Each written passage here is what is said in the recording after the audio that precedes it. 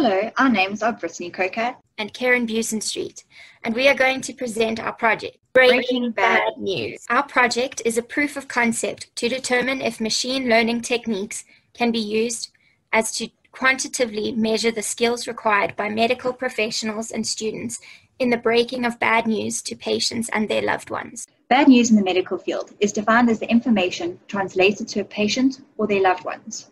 This negatively affects their views on their future. Such an illness can be terminal or life-altering. The system consists of three main components, namely data pre-processing and feature extraction, machine learning, and the application. The data pre-processing and feature extraction phase includes the extraction of the vocabulary, pace, and tone from input audio files. These features are then passed to the machine learning phase, where neural networks are implemented to generate an algorithm.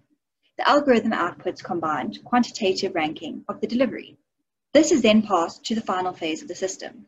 The application then includes the user interface. This will display the quantitative ranking for the user. Before the data can be processed by the machine learning, it must be pre-processed. All background noise is removed by a bandpass filter.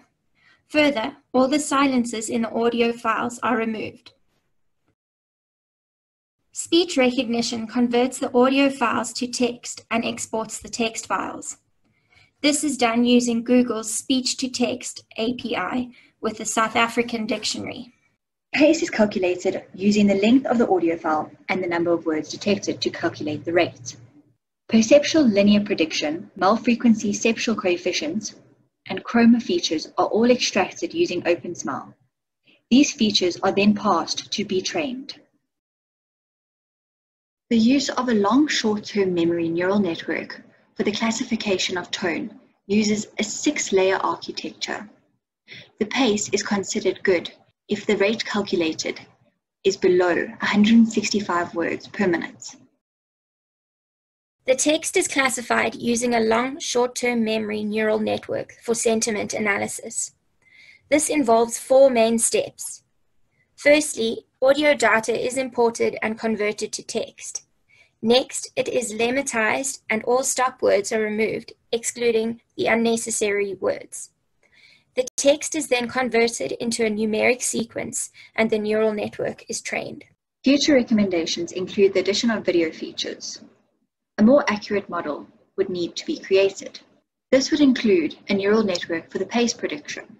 We would also like to create a mobile device application. To summarize, we managed to extract all audio features with the use of audio feature extraction tools and signal analysis. The recurrent neural networks that were used to classify the tone and text with the condition that the pace was below a certain rate allowed us to rank the deliveries of bad news.